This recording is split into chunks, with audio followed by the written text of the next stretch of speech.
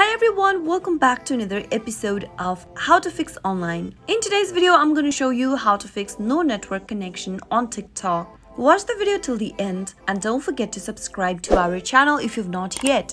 Press the notification bell so that you'll never miss another upcoming upload from us. If you're going through no network connection on your TikTok app, then the fixes are quite simple. The first thing to do is to make sure that you disable any VPN if you are connected to one. And now, the next thing to do is to check if you are connected to a Wi-Fi or a cellular network. You can also try switching between Wi-Fi and cellular network if available and find the best stability for your internet. Once your internet connection is stable, you might be able to fix the issue. If that doesn't work, the next thing to do is to open up App Store or your Play Store. Go to the search box at the top and type in TikTok in the search bar and search. If you see an update button right next to the TikTok app, it means you'll need to update your application right away. Give a tap to update and download the latest version of TikTok, and now that might be able to fix your issue right away. Well, that was how you can easily fix TikTok no network connection on your mobile device. I hope you found the video to be helpful.